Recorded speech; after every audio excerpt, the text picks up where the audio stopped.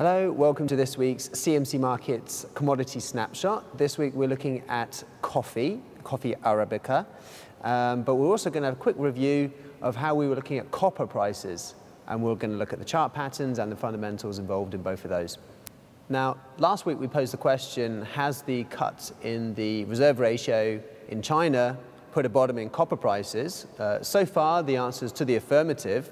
If we have a quick look at the copper chart now, we can see the prices are breaking out, and they've overtaken the 270 level. And so this is a sort of confirmation of a technical breakout, potential sort of double bottom pattern having taken place here. And we could be on for a move up to 290. Let's see how this plays out. Now, moving swiftly over to coffee Arabica. Last week we saw a massive breakdown in the coffee price. And so what we want to see here is, well, is this move down sustainable, or is this potentially even a buying opportunity? What's happened is that, if you remember, we talked in a good number of snapshot videos ago about the drought in Brazil and how that was impacting the production of coffee. There's been a slight change-up whereby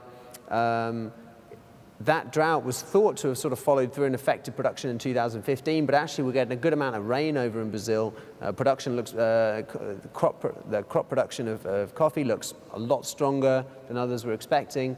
And so what we've seen is a breakdown in the 160 per pound in coffee on the chart. And let's have a quick look at that now.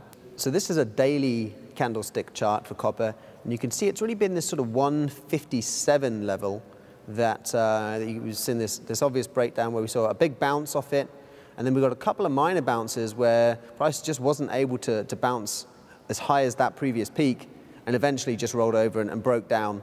And you know, we're a few days behind the curve here, but if we do pull out to a weekly chart, we can see that it's not just a sort of short-term daily phenomenon here. This is actually a major long-term level that's been in place over a year now, and coffee prices are at 12-month lows.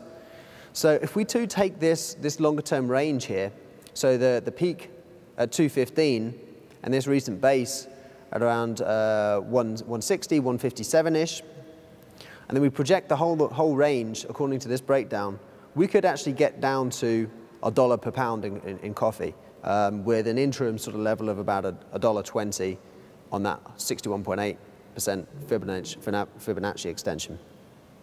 Okay, that's it for this week's CMC Markets commodity snapshot. We were looking at coffee.